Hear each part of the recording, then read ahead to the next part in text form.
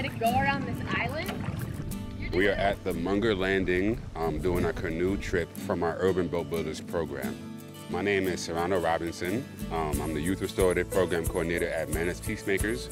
I primarily work with youth 8 to 12.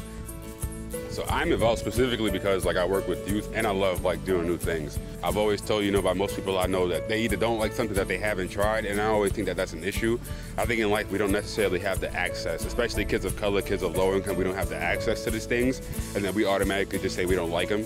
So I think giving kids the access and the availability to actually do these things, you get to learn they do actually like being out on the water, or they don't.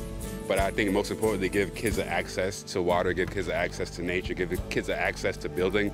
To teamwork is something that's always beneficial to them. The Slice from WDSE WRPT.